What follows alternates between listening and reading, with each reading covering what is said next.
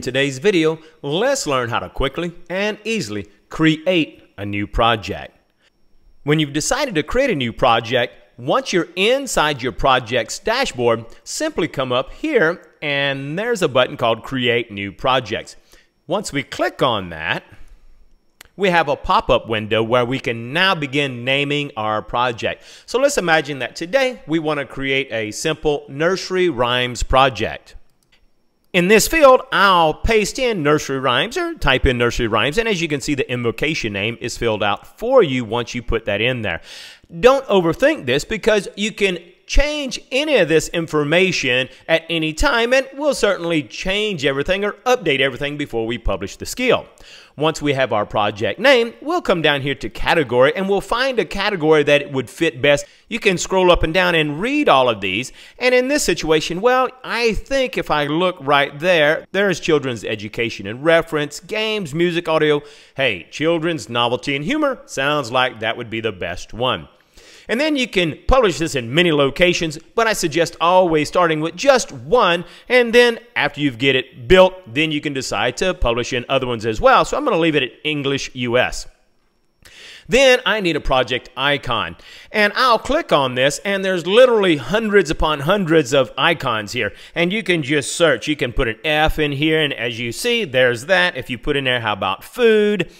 And hit search, well, there's tons and tons of things that come up. Well, I'm going to just type in there, how about nursery, and see what comes up. And there's two icons. Now, it's important to note right here, I'm going to really upgrade my account and update this because there's literally millions of different icons, and I can find something that's really unique and something much better. But for now, I'm just going to keep it simple, and I'll choose this one, and I'll upgrade it later. Now, right here at the very bottom, I'm just going to pick something very simple, something generic, just as a reminder of what this project is all about. And then, as I said earlier, we'll update all of this stuff before we publish it. Now, once I have this bit of information in, I'll click the Create button. Within moments, as you can see, there is our nursery rhyme skill. And as you see, it has a little bitty description that helps me to remember what it is that I'm doing right here and what I'm going to make out of it. Then at any time I want to actually begin working on this, I just simply click on this icon, and it will bring me into the visual editor right here so that I can now begin working on this skill. And at any time, whenever I'm done working on it, I don't need to look for a save button because the platform will save everything for you as you're editing.